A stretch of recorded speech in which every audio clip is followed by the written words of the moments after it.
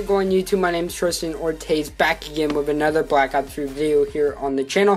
What I got for you guys today is the best class setup for the FFAR assault rifle.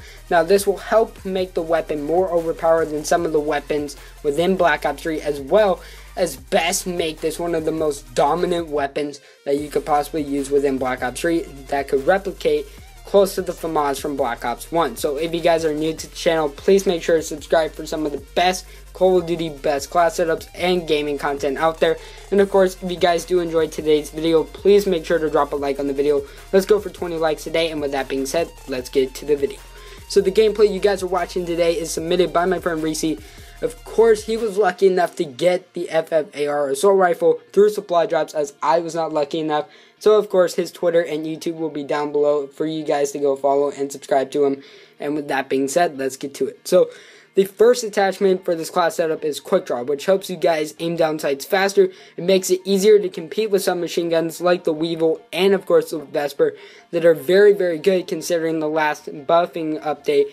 So, the next one is Extended Mags. Now, the magazine size on the FFAR is not the best, and it somewhat matches the same magazine size as the Famas from Black Ops 1. Of course, with 30 bullets per clip and a huge high fire rate, it's not the best for gunfire situations. So, of course, extended ammo helps you guys with getting more gunfights and winning those gunfights a lot. So now the next one is long barrel, and compared to most assault rifles, the FFAR does not have the best range.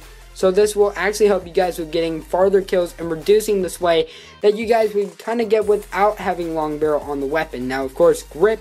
This helps with reducing the recoil to help aim down better and get more accurate kills. Now, of course, you guys pretty much don't need a reflex sight on there or anything, because the iron sights are pretty much the best that we've seen from any weapon within Call of Duty Black Ops 3 as of this point in time. Now, of course, the perks that I actually use are Gung Ho, Afterburner, and Blast Suppressor, kind of just to help me out a little bit with aiming while hip firing. Of course, Afterburner to get my Specialist a little bit quicker, and Scavenger to kind of help myself out a little bit with getting more and more ammo. So with that being said, if you guys did enjoy today's video, please remember to drop a like on the video again.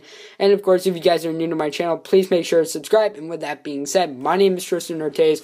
Hope you guys are having a fantastic day, and I'll see you all